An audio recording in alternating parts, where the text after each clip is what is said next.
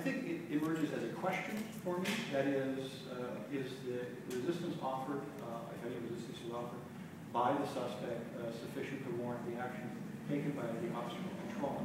There's a lot of factors that go into that. I don't know what was exchanged between the officer and the suspect verbally. That's not present on the video. I don't know if a gesture of compliance actually could be, in fact, a gesture of defiance.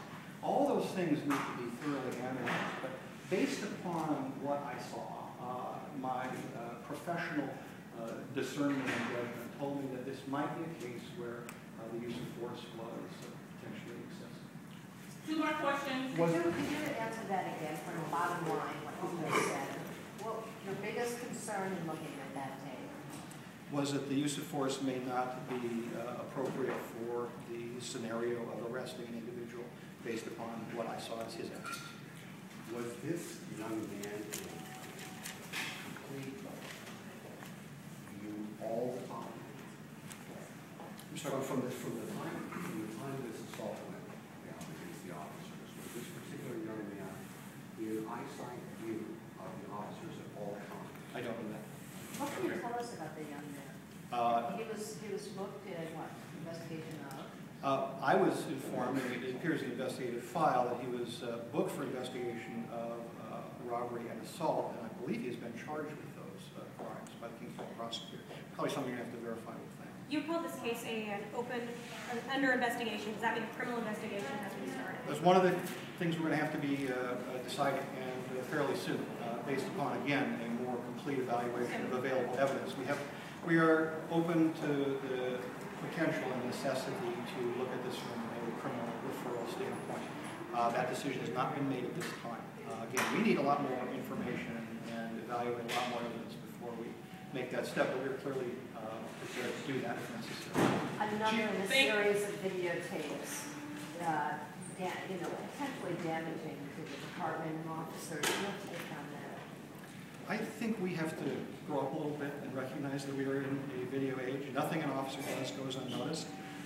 I think our officers oftentimes in the heat of the moment and obviously when dealing with something as emotional as having witnessed their fellow officer being pretty savagely beaten, are going to forget the details of the realities that we live in.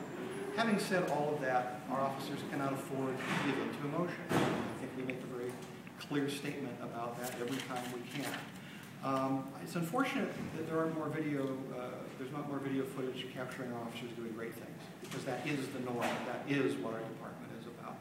But we obviously also have to be very conscientious, very diligent when it comes to light, that our officers may be doing something that doesn't reflect our standards, and that we need to investigate in order to determine if there's any culpability in misconduct. Chief, thank you guys for coming. Please, can you reiterate when officers obtained a copy of this video and where you went to go get a copy of it when you viewed it yesterday?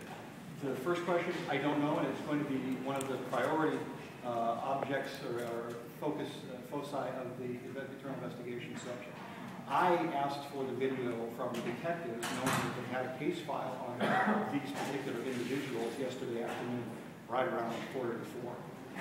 And the detectives then provided it yes, to you? It was in the investigative case file, which I believe has also been transmitted to the prosecuting attorney, and that is perhaps one of the bases for the filing of charge. These are ACT detectives or these narcotics detectives? No, this homicide and assault detectives. Homicide and assault detectives are the ones who had it up to yesterday. Well, I know they had a copy because it was part of the investigation. Thank you, guys.